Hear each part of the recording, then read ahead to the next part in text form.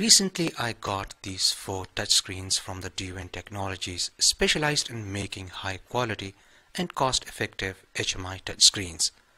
This one is the Android touchscreen. This one can be used with PLCs. This one is the temperature controller, and this one is my most favorite one and can be easily used with 5-volt compatible controller boards like Arduino Uno, Arduino Nano, Arduino Mega, PIC microcontrollers, 8051 family of microcontrollers, etc. So in this episode I'm going to start with this touchscreen. Without any further delay, let's get started.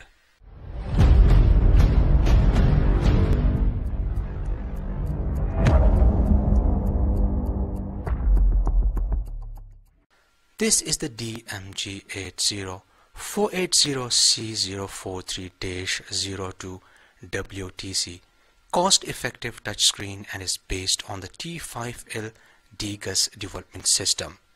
DGUS stands for DWIN Graphic Utilized Software. Using the DGUS software tool, amazing GUIs can be designed without even writing a single line of code. I will talk about this in detail while explaining the GUI. The DWIN Smart LCMs follow a naming rule. The first 2 characters DM represents the product line code. The third character represents the color code. For this touchscreen, G means 16.7 color. The next 5 digits represents the touchscreen resolution. For this touchscreen, 80480 means this is 800 by 480. The next character represents the classification. For this touchscreen, C means compress grade. The next 3 digits represents the size of the DWIN Smart LCMs. For this touchscreen, 043 means it's a 4.3 inch touchscreen. This is the separator. This 1 digit or character represents the attribute code. For this Smart LCM, 0 means the basic type. This 1 digit represents the ROM ID, and it can be any digit from 0 to 9 to distinguish between different hardware versions. This 1 character represents the LCD temperature grade. For this LCD, W means wide temperature. The final 1 or 2 characters represents the TP category. For this touchscreen, TC means capacitive touch panel. So we can say the DMG80-480C043-02 WTC is a 4.3 inch 800 by 480 resolution compress grade basic T5L Smart LCM with capacitive touch panel. This is a slot for the micro SD card used to download the project files.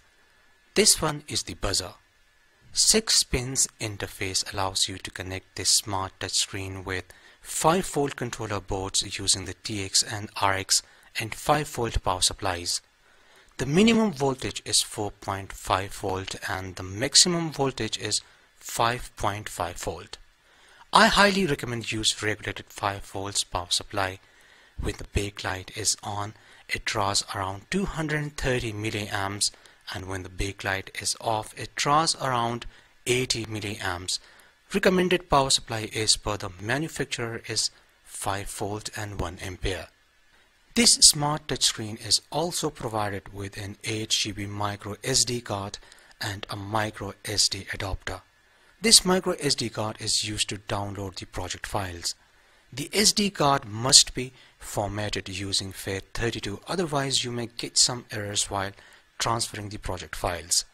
This smart LCD touchscreen has the FCC-10-1.0 terminal block, which is used to connect this touchscreen with the computer or laptop using the HDL662B adapter board, FCC1015A cable and the HDL USB cable. So let's go ahead and connect these.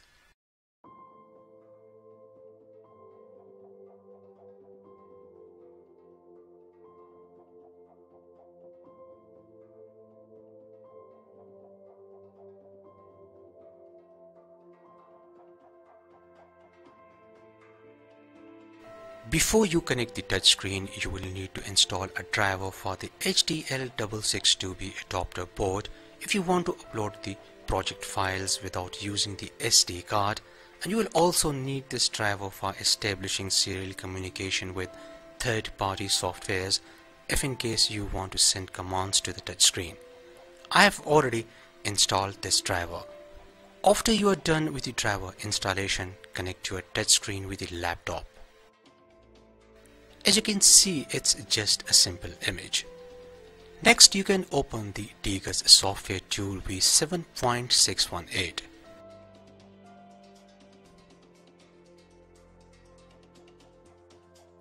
By default, the Chinese language is selected. Change this to English.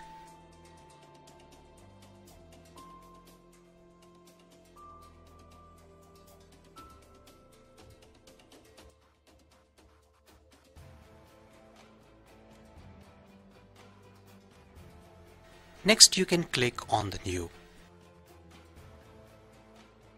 Select the screen resolution as per your touchscreen. I will select 480 by 800. Finally, select the folder where you want to save your project files.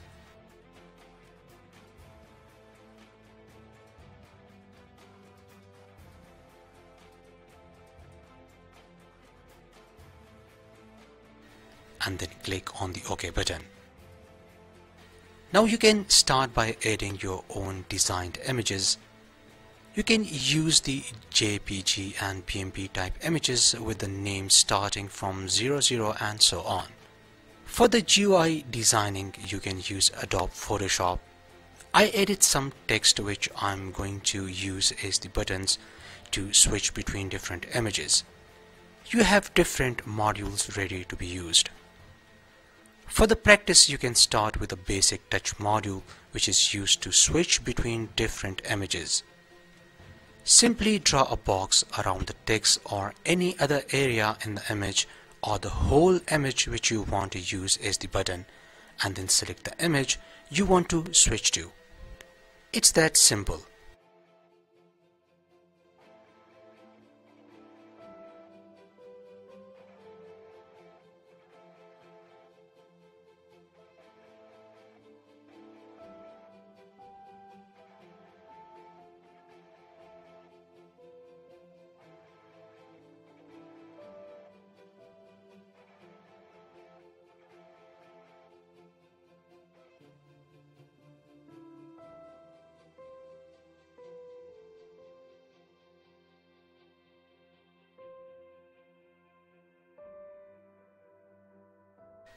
Finally, save your project.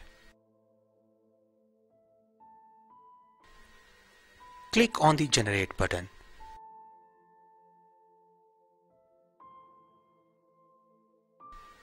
And then go to the Display menu and click on the Preview from First Page.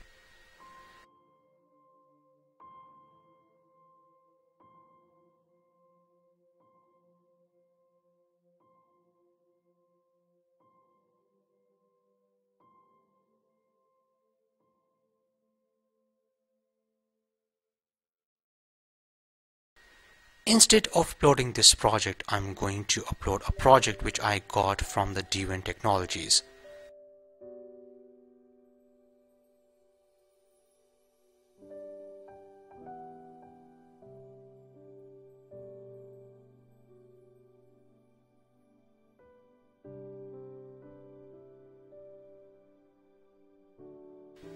They used a total of 100 images and used many modules which you can study, and this way you can find out how they did it. Simply save the project. Click on the Generate button. While your touchscreen is connected with the laptop, go to the Settings menu and then click on the DWIN. You should be able to see the serial port and the baud rate. Check all the three boxes. And finally, click on the Start Downloading button and wait for a few seconds.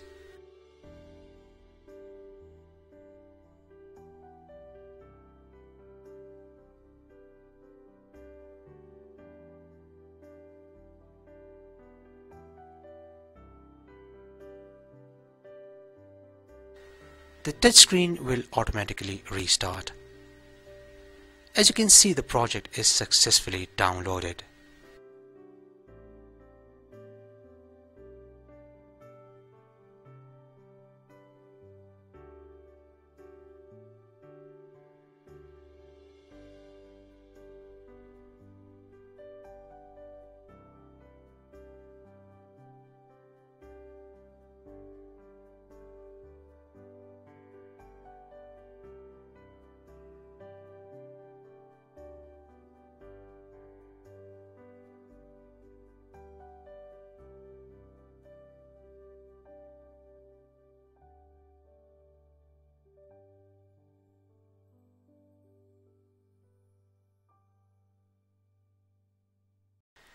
Another way to download the project files is to use the SD card.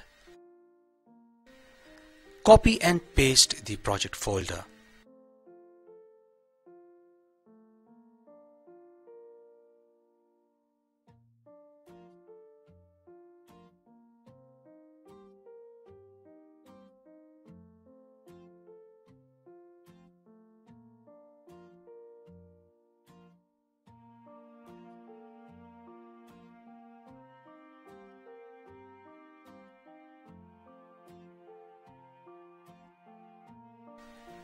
Turn off the LCD and insert the micro SD card.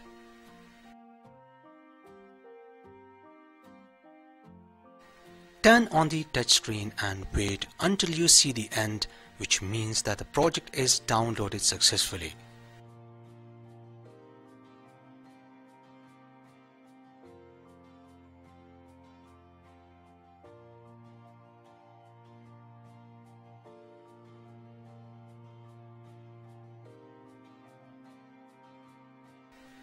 Again, turn off the LCD and remove the SD card.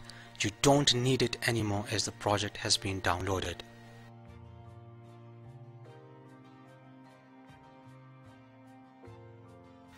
Again, turn on your smart touchscreen and you are good to go.